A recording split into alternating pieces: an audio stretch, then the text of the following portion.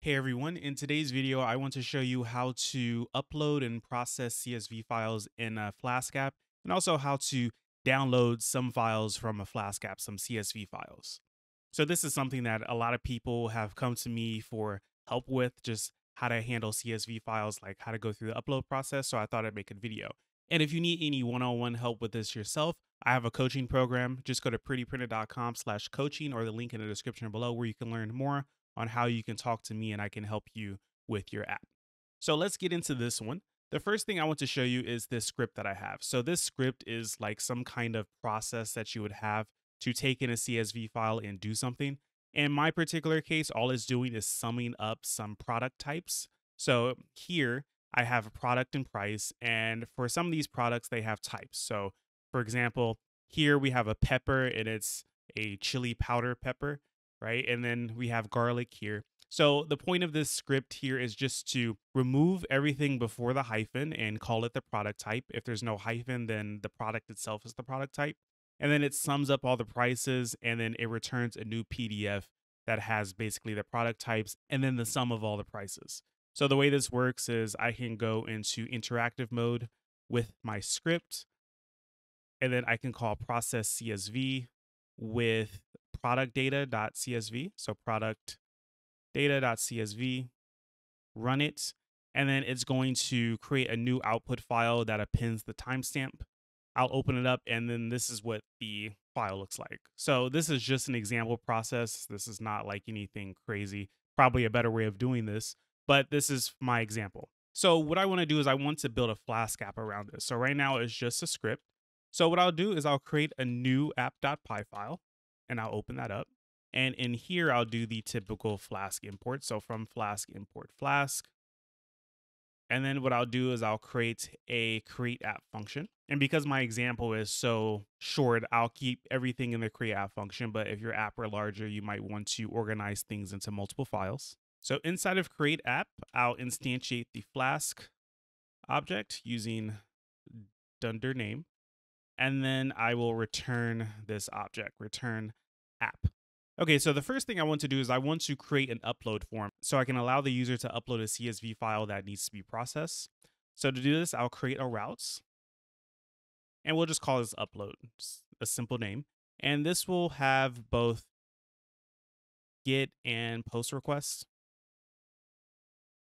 And I'll just call this upload as a function. And notice I'm putting this inside of the create app. So it works the same if it were outside, but just to keep everything in one file, I'm putting it inside of this function create app here. So when it comes to routes like this, where there's both get and post, you have to check the method first. So let me import a request from Flask.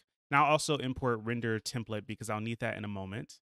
So for the route, the first thing I'll do is request method is posts, right? So for the post method, I'll do one thing. And then for the get method, I'll just put this outside of the if block and I'll return a render template. And I want to return a template called upload.html, which I'll create in a moment. And then in the post request, I'll actually take the file and then, pass it to the process so it can run. And in here, I'm going to return a redirect. So return redirect and then URL 4. So I need to import those at the top and then return redirect URL 4. And what I'll do is I'll return to a download page that I don't have yet, but I'll return there once I have that working. So what I want to do now is I want to create an upload.html file. So what I'll do is I'll create a templates directory and I'll create a file in that templates directory called upload.html. Let's go ahead and open that. And I'll keep this very simple. So I won't put much of the HTML. I'll just put the form itself. And on the form, I need to specify the action. So the action is going to be upload. I'll just make it explicit. You can leave action as blank and it will just automatically post all the forms to the same endpoint. You can put upload like this, which what I'll do, or you can use URL 4. The method is going to be post. And then finally, when you have a form where you can upload files, you have to put an encoding type. So encoding type is equal to multipart /form data, just like that. So a common issue is you can't get the file data when you upload it, and it's probably because you're missing this here. So now what I want to do is I just want to create the field for a file. So what I'll do is I'll have a label and I'll say this label is for file, and we'll say file, and then we'll say file here. And then we have the input type file. ID is going to be file, and name is going to be file. And then let's just put a line break here, and then we'll put the submit button. So submit, or how about upload, just to keep the names consistent. So we have the upload here, and then when they click on this button, it will upload the form. So let me go ahead and start the Flask app, make sure that's working.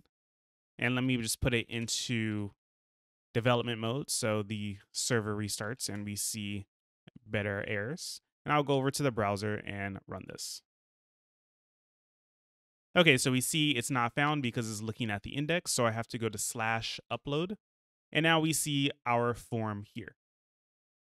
So let's go back to the code, and I need to go to app.py.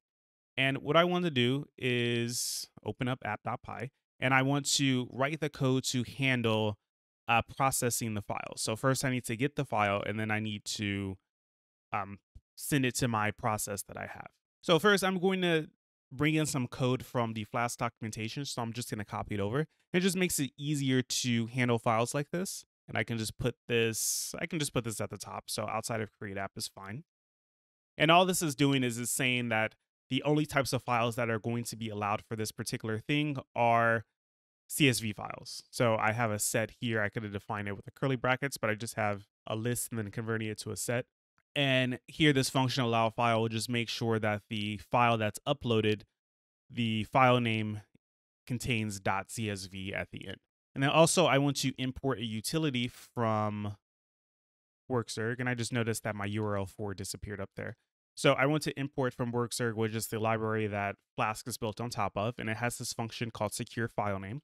So from workserg.utils, I want to import the function secure file name.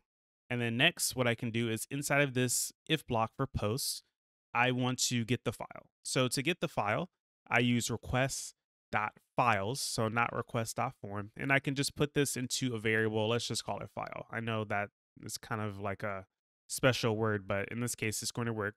So file is going to be request.files file. So this gives me the actual file object that I can use. And I can check to see if this exists. So if file, and I can also see if it is allowed. So allowed file, and I can pass the file name. So file.file name will give me the name of the file. And then I want to convert the file name to a secure file name. So a secure file name, like what it does is imagine someone has a file called my CSV, or let's say like home my cs or mydata.csv.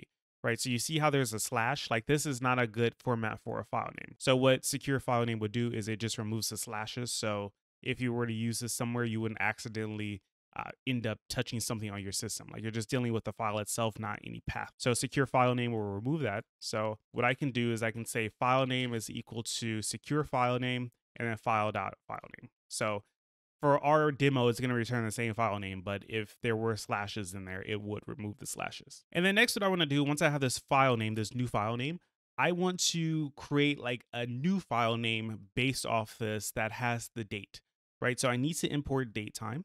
So we can go up here.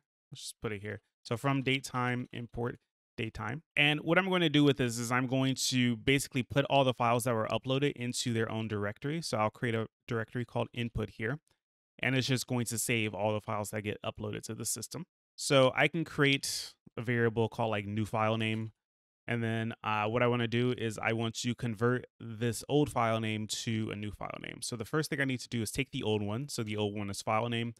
And I want to split it on the dots. So I want everything before the dot. So I'll do square bracket 0. So that gives me everything before the dot when I split it.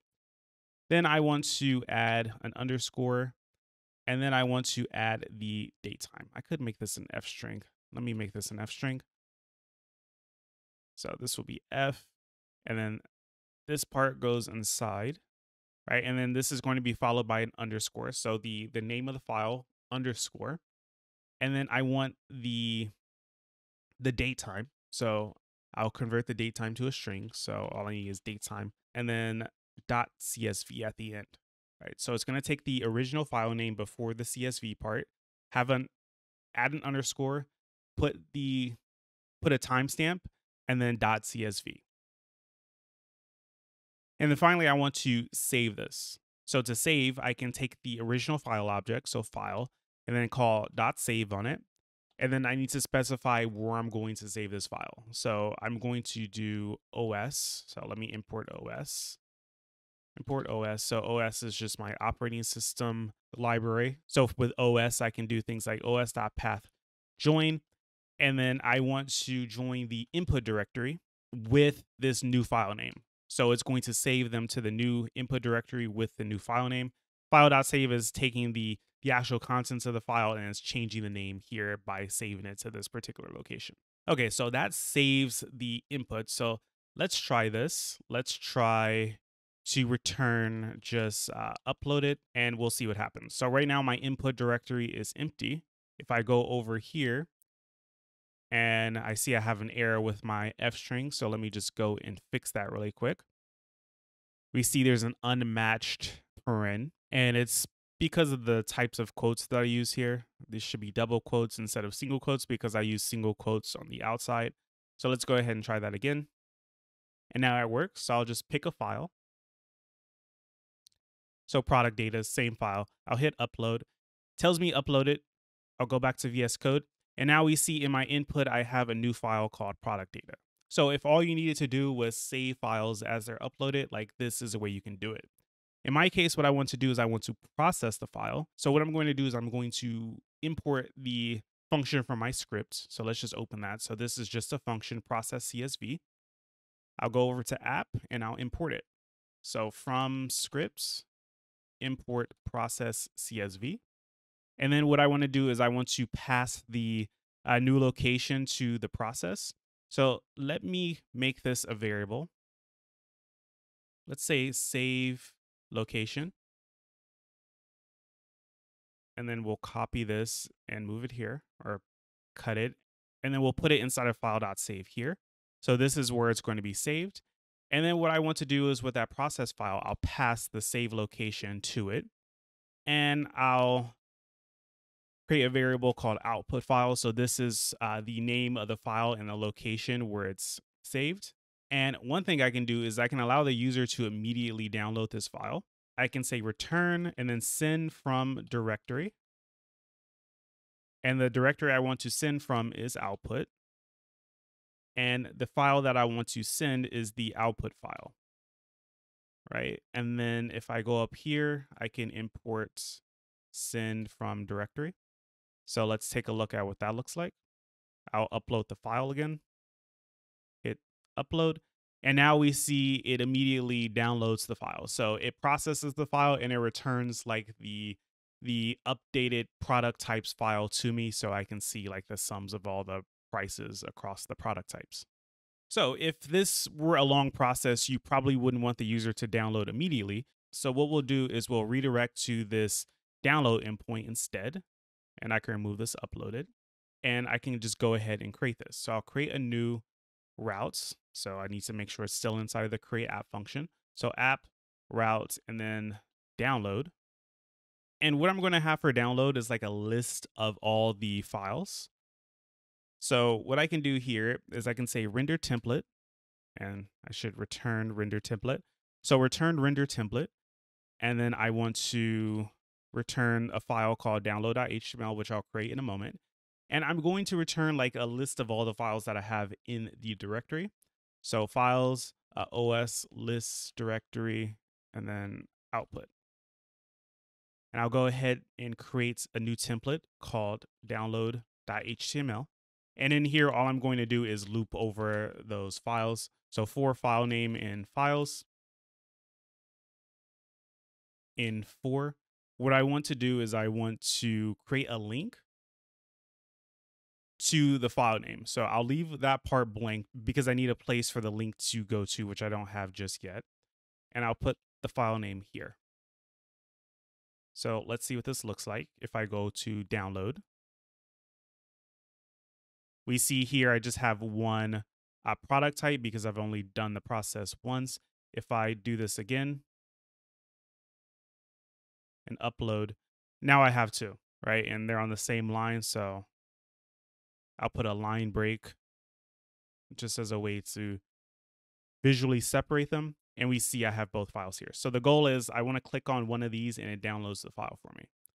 So to do this, I can create one more route, which will be called, well, the endpoint will start with download as well, but it's going to have a file name here. So file name, and then we'll call this download file, and then it's going to take in the file name as a parameter. And all I want to do is just call that send from directory again. So send from directory. The directory is output, and then the file name is going to be the file name, just like that. And then inside of here, I just need to add in the href the URL for.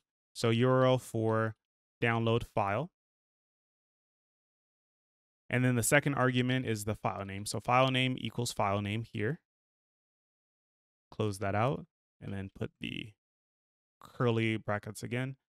And now I can go here, click on one of the files, and it downloads to my system. And I can download either one. So we see I can download both files.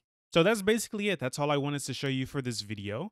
I know it's an example. Like typically your process wouldn't be that simple, and then probably wouldn't want to just have a screen where people can download files from the file system. Instead, you might put them in a database, and then inside of the database, you'd have a reference to the location of the CSV file. It could be on your file system, or it could be on a service like S3.